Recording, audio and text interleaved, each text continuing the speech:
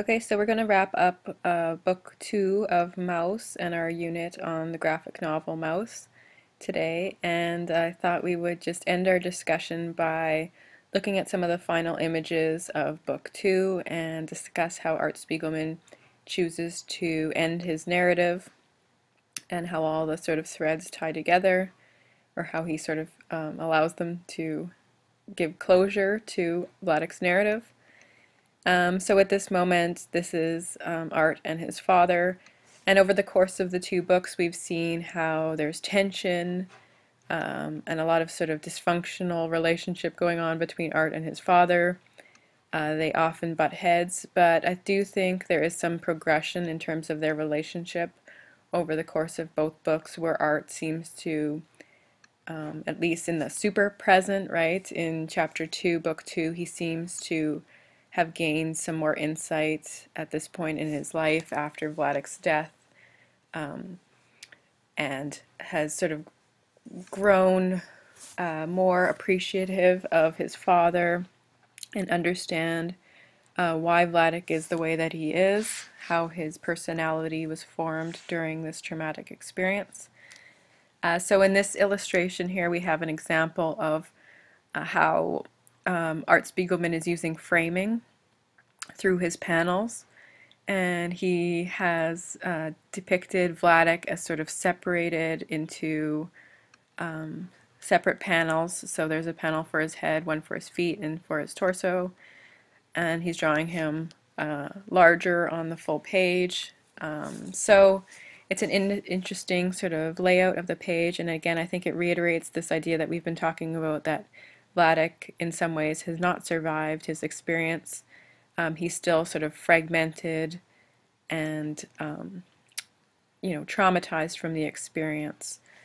In many ways he didn't survive, right? So psychologically he's still wounded from the past, and this illustration sort of depicts him contemplating all the deaths that have occurred in among his friends and family, how he survived but many of his family members and Anya's family members did not, including his firstborn son did not survive. So we have a depiction of Vladek, who is again shattered. He's the sort of shattered version of the man he used to be, given his experience of all that he's lost in his life up to this point. Spiegelman also sort of includes photographic evidence of his father wearing this almost a surreal picture of a souvenir photo taken in a camp uniform.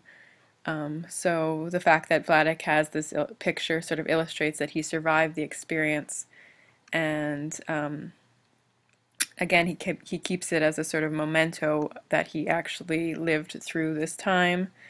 It's sort of surreal in the fact that they had souvenirs to, commemorate. That's what we take photographs for, right, is to sort of capture a moment in time.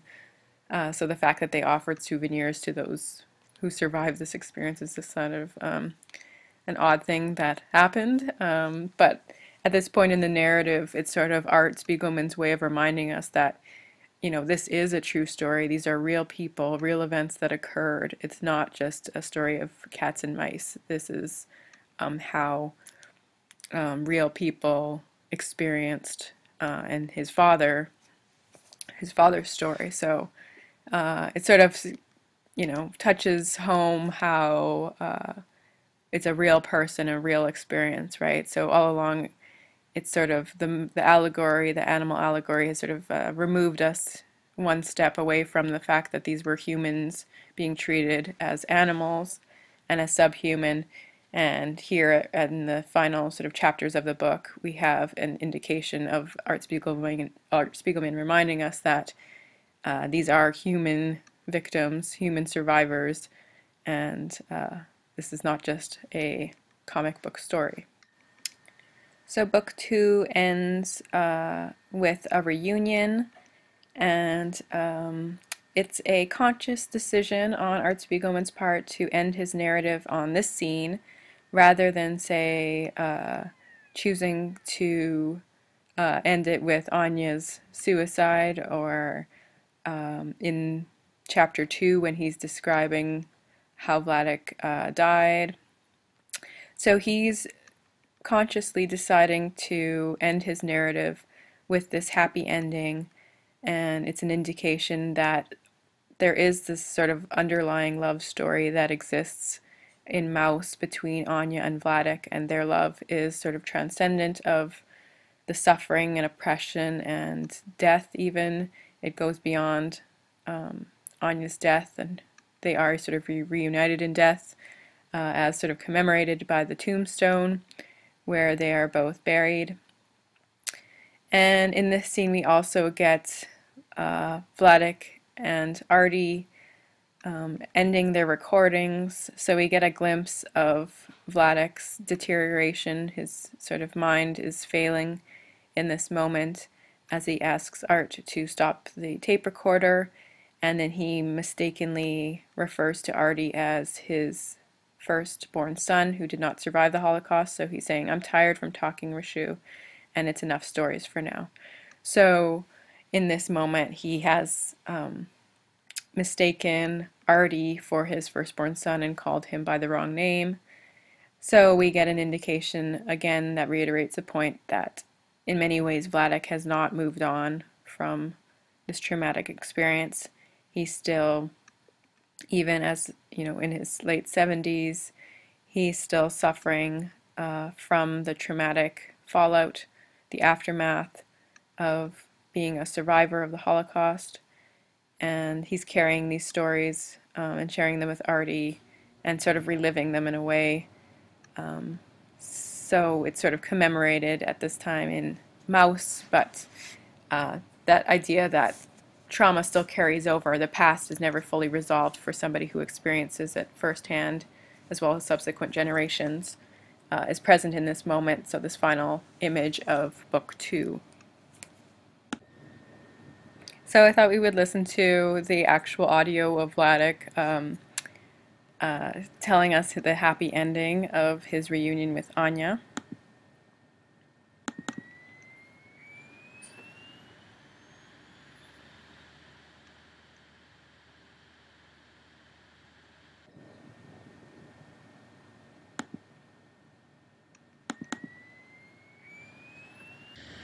And finally, I came to my wife's hometown, Sosnowice.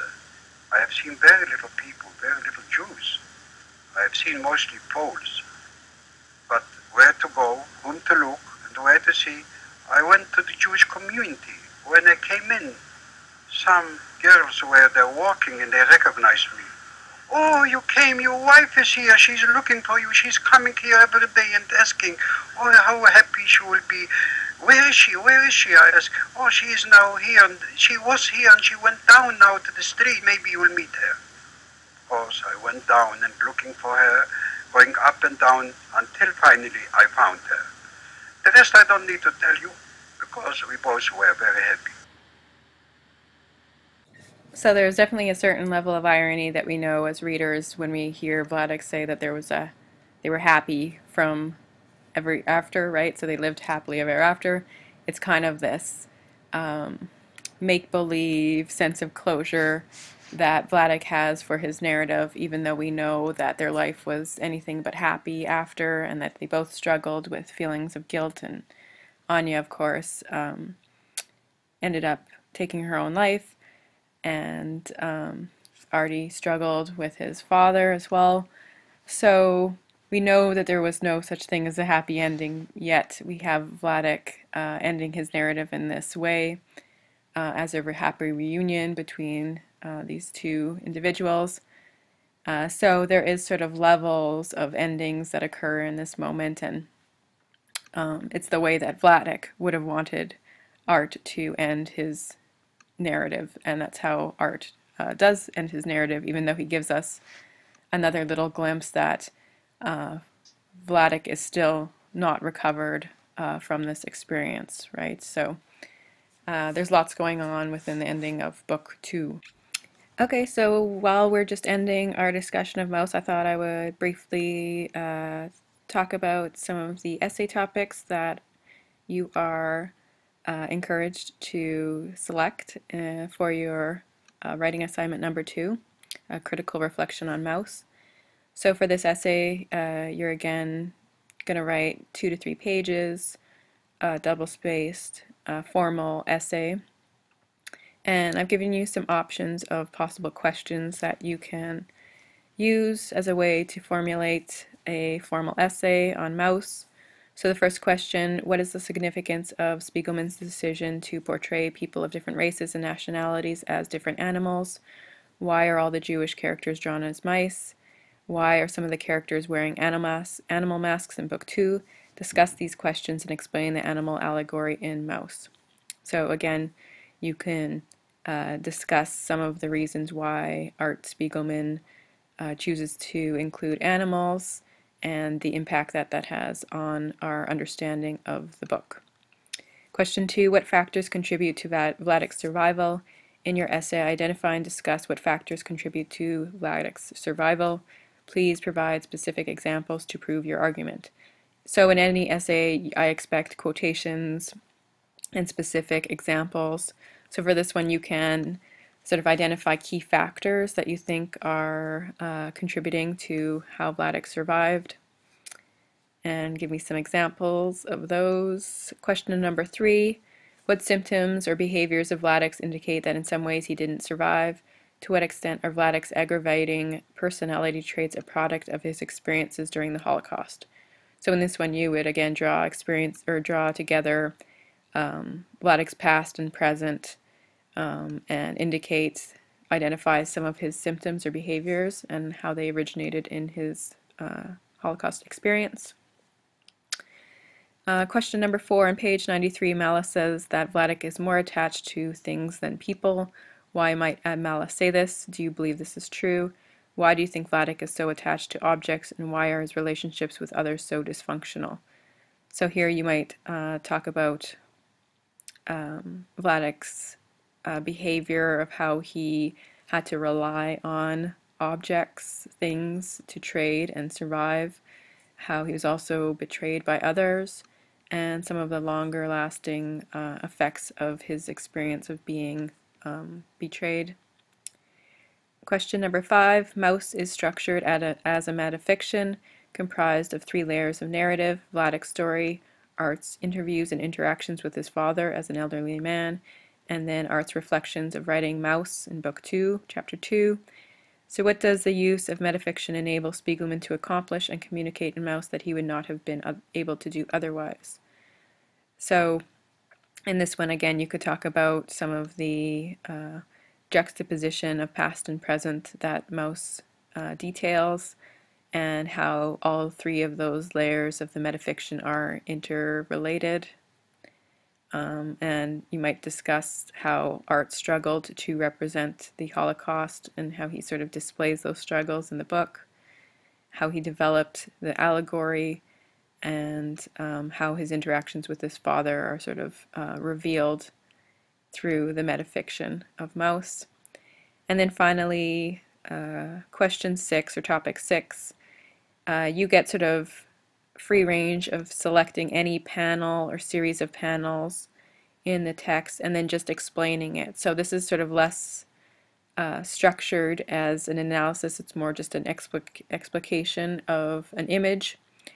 And you can go through one panel or series of panels and tell me the major themes or conflicts being depicted, and relate that to the illustration. So I want to hear some detailed descriptions of what Spiegelman is doing on that particular illustration. So is he drawing the image larger? Is it contain symbols?